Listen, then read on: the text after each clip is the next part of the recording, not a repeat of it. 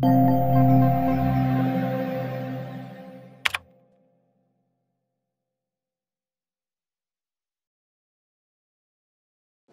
I'm on Madrid to present the data about the SADAL study with selinexor in relapsed or refractory diffuse large B-cell lymphoma.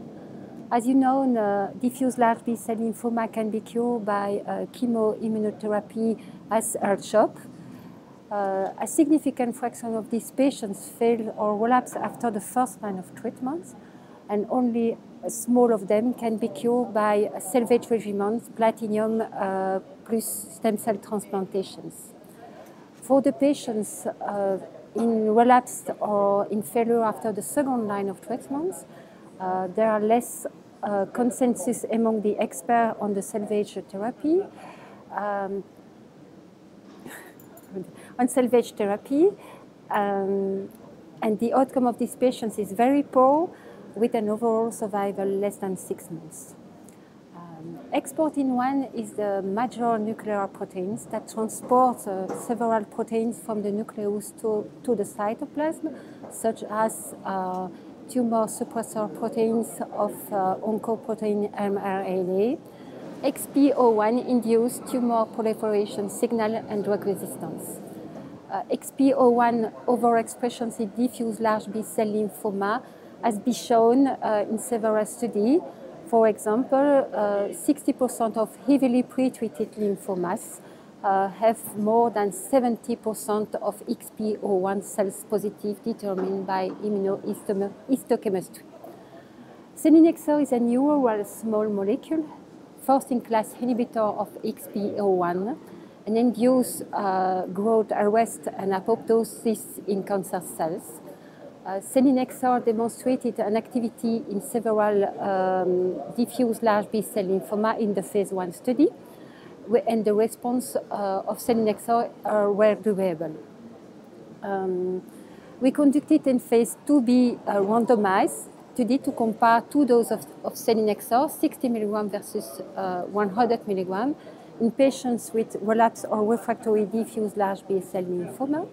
The study is stratified by cells of origin subgroups, GC or non-GC.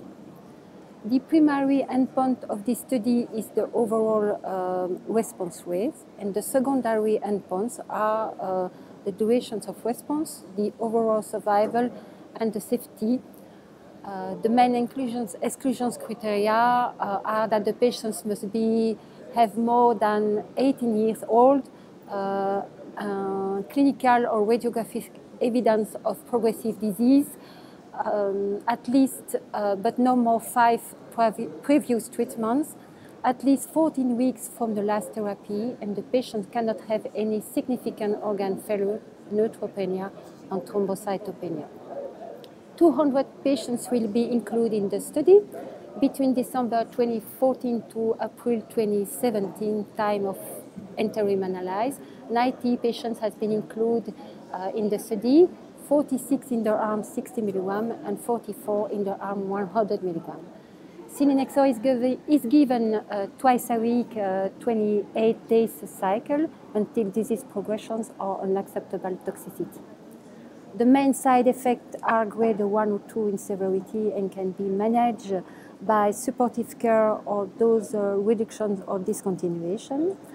The grade 3 or 4 side effects as nausea, fatigue, weight loss, and thrombocytopenia were most frequent in the arm 100 mg in comparison to the arm 60 mg.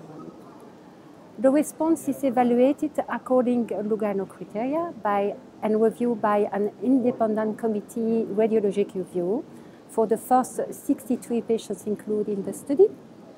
And the overall response rate is 33% across both dosing groups and cells of origin subtypes. The overall survival for all patients is 8 months, as expected for these heavily pretreated patients, and it was less than 5 months for the non-responders patients, 7.6 months for the patients in their arms 100 mg, 12 months for the patients in their arm 60 mg, and not yet reached for the patients responders. In conclusion, selinexor is a first-in-class inhibitor XPO1 and demonstrates activity in heavily pretreated lymphomas with an overall response rate of 33%. The response rates were in subgroups, those subtypes of GC or non-GC or double or triple hit lymphomas, and the response were durable for the patients responders. The main side effects are grade 1 or 2 in severity and can be managed by supportive care. The mainly grade 3 or 4 side effect is thrombocytopenia. And 60 milligram is better tolerated than 100 milligram. And based on toxicity profile and signal efficacy, the arm of the study 100 milligram closed, and the study is still ongoing for 90 patients in the arm 60 milligram.